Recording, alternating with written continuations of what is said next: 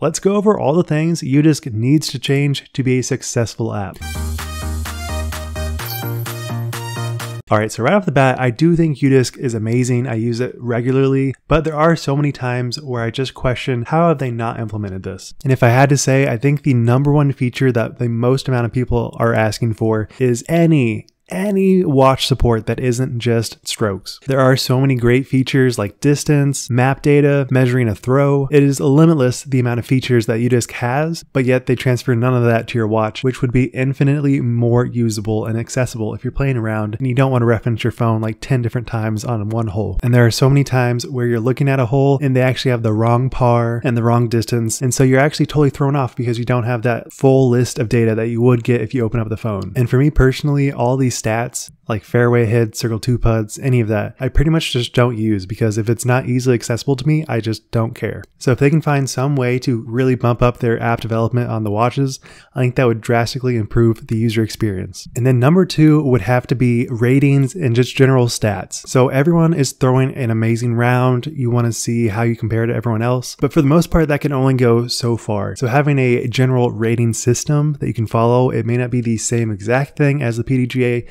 but having a general rule that if you get 10 under at a course, it equates to 950 or 1000 rated. Obviously, there are so many variables which you probably could account for because UDisc does contain a lot of data like weather, temperature, wind reads, and all this stuff. So it definitely would not be a foolproof system, but even just a basic general round rating would really impact my enjoyment of using the app, and it wouldn't feel like such a chore because I actually get to review how I'm doing compared to the field. And then something that is very bothersome to me, at least, is that my stats are solely mine alone. I know this would be kind of private, I guess, in case you got like a quadruple bogey, but also who really cares about a casual round? I think it is so crucial to be able to see course stats, and not only that, but dive into a particular round, because there are so many times I look at the leaderboards of these top 10 rated scores of a course, and I'm just like, there is no way you did that with the current layout. And the only information I have is just the total score. I don't know which holes they aced or claim that they aced or whatever. I don't know any of that. I just have to go off what they have reported. And obviously there's no like way to actually validate this, but being able to see, oh yeah, he cheesed this hole, he just put it in wrong, that is clearly not an ace because that is like a 500-foot hole. So being able to review anyone's stats and the global stat as a whole. So if you had hole 1, you can see, oh, about 20% birdied, 50% parred, and the rest bogey. Getting that general stat information would really impact your ability to get a good gauge about how you're doing on a hole. And they already record this data, so making it public seems like it is a no-brainer. And I would say lastly, make it free. I know this is kind of a controversial take, but there are so many times where I'm playing with anybody at a tournament or I'm playing with a friend and they're just not about to pay any amount of money for an app that they'll never use. And I think the amount of income that they are generating from these fees is so nominal that it really has no impact on their yearly income. I think they generate way more from outside sponsors that having this fee attached to every single player is just an annoyance. Now, if they have a huge amount of features that are so amazing and useful, then yeah, I would happily pay a yearly fee. But it just doesn't have the same appeal to those casual fans that just don't have the same reason to pay for a disc golf app for now, but they might enjoy it for the rest of their disc golf career if it is free to use.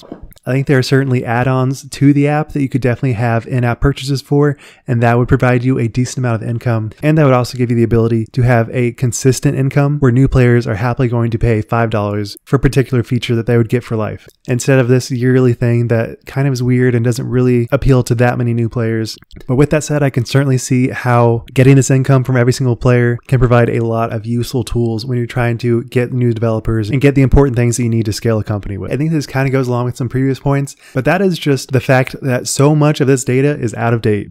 So one of the most annoying things is you get to like hole 3, hole 4, and you realize the entire course layout is wrong. It does not have any par 4s. It doesn't have the same distances. Everything is a par 3, and there's no way to change it because it is not a current layout for anything. I definitely think this has been improved in recent years, but I still have seen it on many courses where I'm just like, wow, this is not up to date. Like, really? And I think the only real way to fix this is just to enforce that anybody that is changing baskets has to update the UDisc. And I think the only way to fix this is to have some accountability if you are the course creator. And it seems like a pretty easy fix because if you have the new pins, I'm sure you know the distances, and even smaller courses still have hundreds of players that go through their course a week. So getting live up-to-date data is crucial to make UDisc continually viable. And I definitely know that smart layouts exist, but there are so often times where the layout doesn't have a smart layout, or if it does, there's a new basket with a new distance or new T-pad that makes the smart layout unusable. And then finally, something that I definitely will touch on tomorrow's video, but today I just wanted to say that UDisc is finally adding the ability to add an event, whether that be a tournament or a league. And I think this will drastically change the popularity and ease of signing up for any type of event. So seeing that they've actually done the development on this side, it makes me very excited. So overall, I think it is pretty clear that UDisc is doing a lot of things right. They still are following their core, which is just be a disc golf scoring app.